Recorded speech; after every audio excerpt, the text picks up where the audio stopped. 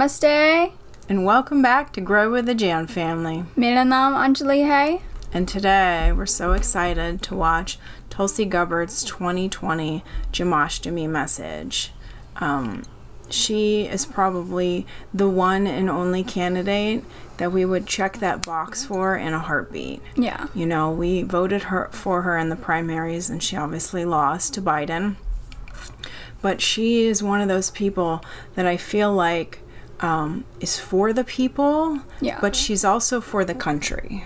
Mm-hmm. Right? And definitely for India. Like, you see Kamala Harris and all she does is talk about her Indian heritage, but what has she really done to speak up against these other things about India? Right. And just because you're a blood relation to India doesn't mean you love the country or you have that love for the country. Like, Tulsi really has that love for India. She has always a peaceful, wonderful message. We've done her Diwali messages. Her hope is always, you know, love will overcome hate, light will overcome darkness. She always uses, you know, things from Mahabharata and Ramayana and the scripture books. Like, it's just amazing. And we had hoped that she would have been the next president of the United States. Yeah. And now that she's not, we kind of wish Trump would pull her up as his vice president, and that would make an interesting race. Yeah. Her against Kamala on the debate table, because she crushes Kamala every time. We saw it in the news channel. Mm-hmm. Yeah, we've seen a lot of those debates. Tulsi really knows her stuff, and she's a tough cookie, so that's why we like her. But let's watch her wonderful message for Janmashtami, Krishna's birthday. Aloha and namaste. 2020 is certainly a year that will not soon be forgotten. Yeah. For most, if not all of us, it has brought about many unexpected changes. Changes to our daily routines, our work, and even our relationships. But whenever we are put into difficult situations, it gives us the opportunity to take shelter in the loving protection of the Supreme Lord, our supreme friend.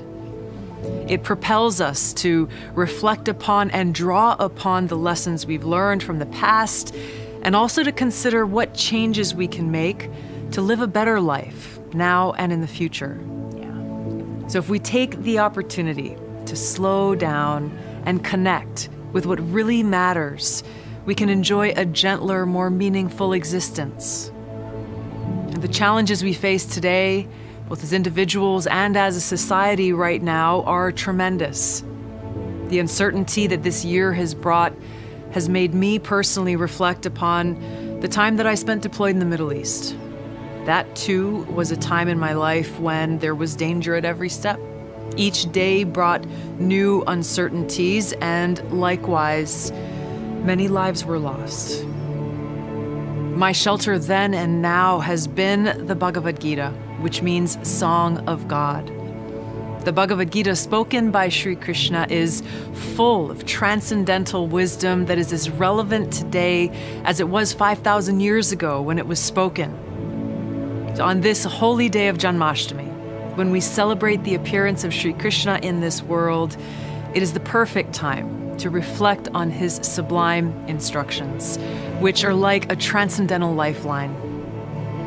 When we are blown here and there by the strong winds of change, when giant waves are crashing upon us, when we're feeling unsteady, lost, adrift, the Bhagavad Gita offers us guidance and hope. Looking at our problems through the prism of eternality, rather than merely identifying with our temporary material circumstances, gives us an anchor that offers great peace, purpose, and stability through even the most trying of times. May we always be blessed with remembrance of Sri Krishna, his unconditional love, and his transcendental appearance in this world. Jaya Shri Krishna.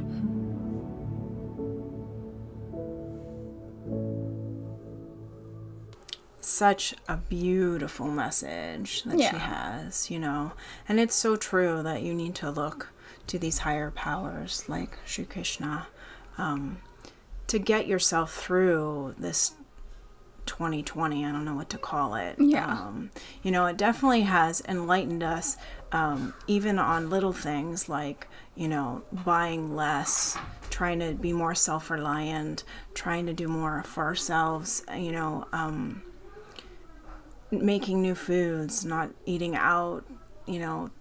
It's just, it has definitely put a huge spin on life. You know, I lost my job. Now I can't go back to work because the kids need to do homeschooling virtually. Everything in our lives have changed. And things have gotten, you know, struggles. There's been some struggles. Yeah. Nobody has been sick in our house. I thank God that we have not gotten sick, and nobody we know of has coronavirus. We pray for those people who have gotten it, that they get better, and we hope that they find a cure or vaccine, something soon, so that life can go back to some kind of a normalcy. But, you know, as much as this has been hard, I think it also has opened people's eyes. But I like that she's like, you know, you kind of have to look to the higher powers. Yeah. Sometimes you have to let go and let God take care of the stuff. Because things will get better. Life will get better. 2020 will be over soon, right? A couple months. Yeah, you just have to get through those struggles. Mm-hmm. Just like Bhagwan Ram. Life is not perfect.